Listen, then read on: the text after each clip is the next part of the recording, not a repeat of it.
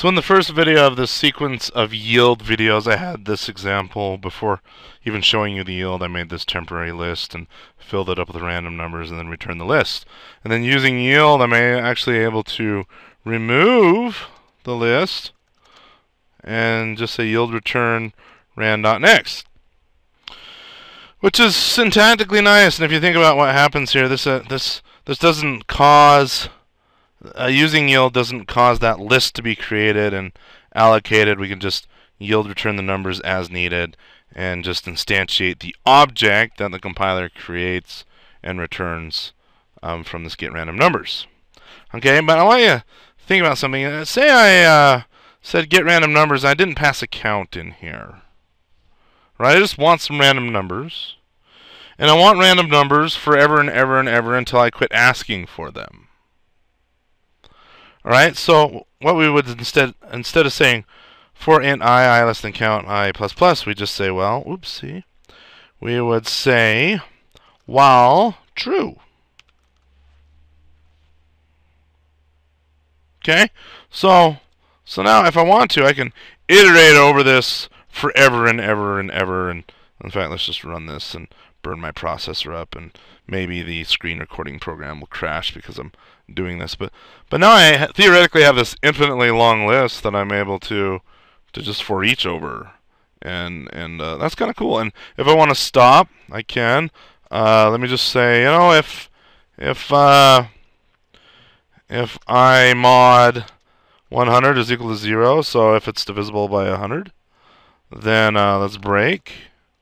And of course I need curlies now because I've extended the body of my for each. So if I is divisible by 100, then break. Otherwise, let's print I. So this will run and stop even before I'm able to drag the window over in front of your face.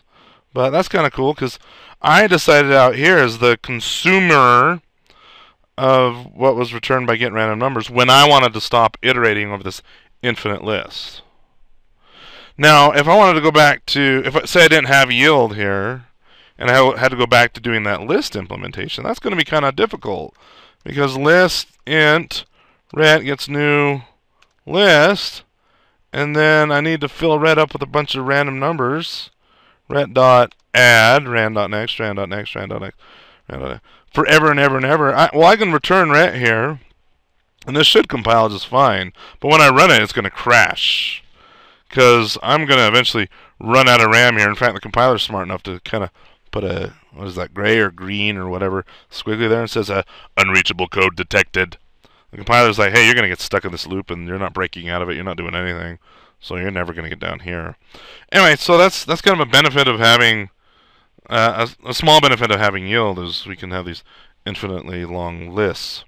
Now, something else I need to show you, or I want to show you just to kind of wrap up the yield discussion, is break, yield break. So hopefully that's pretty straightforward. When you say yield break, that terminates iteration early.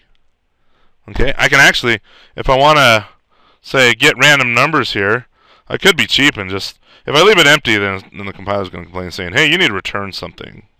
Alright, but if I go down here and I say yield break, once I'm telling the compiler, hey, still generate that class, just there's nothing here to iterate over, so do nothing. So now I don't even need this if. Let's just get rid of that and run it.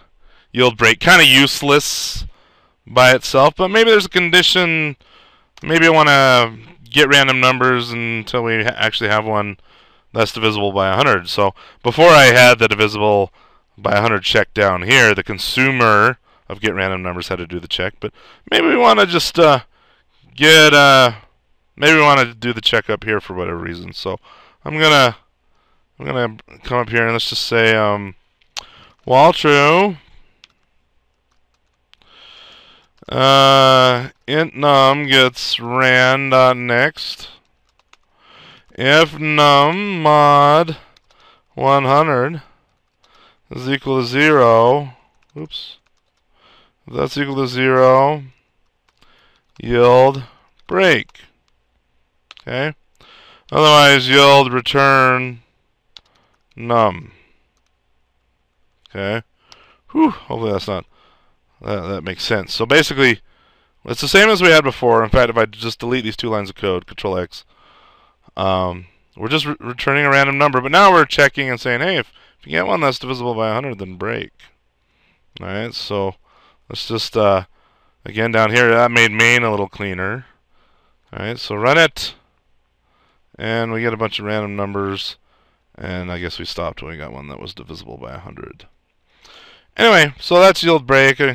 Not too common, you need it, but sometimes in your for loops and stuff, remember you can use the keywords continue and the keywords break, and they have their place, and so once in a while this does come up that you need to yield break when you're using yield.